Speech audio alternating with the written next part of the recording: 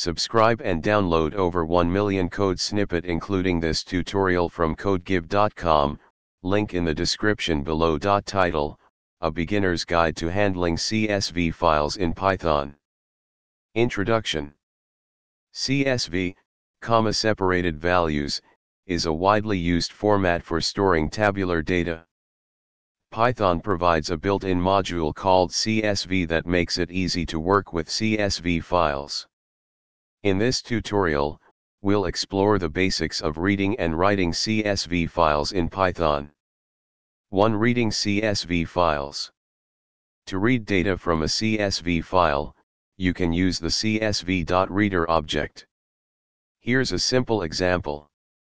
This code opens the example.csv file and prints each row as a list of values.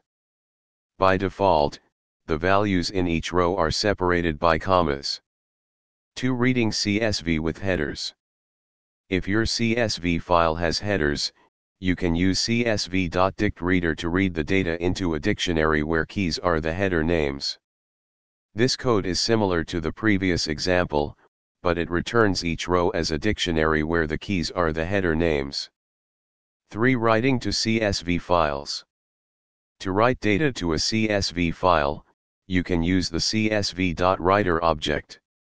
Here's an example. This code writes a list of lists to a new CSV file. The new line equals argument is important to ensure proper line endings in the output file.